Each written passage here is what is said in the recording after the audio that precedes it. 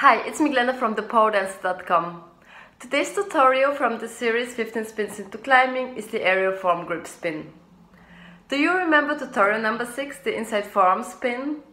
Today we're taking this spin in the air and we're gonna play with different beautiful variations. What's special about this spin is that it's not only a transition into climbing. You can use it, and you might recognize it from my spinning routine videos. You can use it to turn your climbing into the most beautiful part of your dance routines. In this tutorial, we'll start on the ground to revisit the technique of the forearm spin, and then we move higher on the pole where you will learn your entries and your shapes. If you like this video and you can't wait to learn the other spins from the series, make sure to subscribe to my email list on thepodance.com and follow me on YouTube, Instagram and Facebook.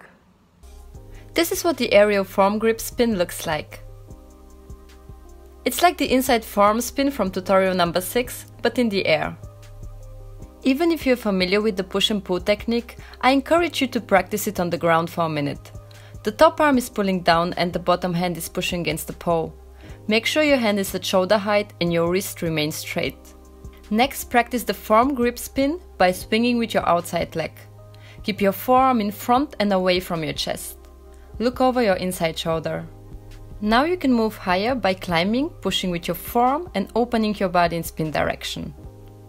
If you can hold longer, take your time to play with your legs.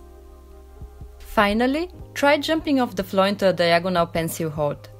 Make sure you engage your back and shoulders immediately when you grab the pole.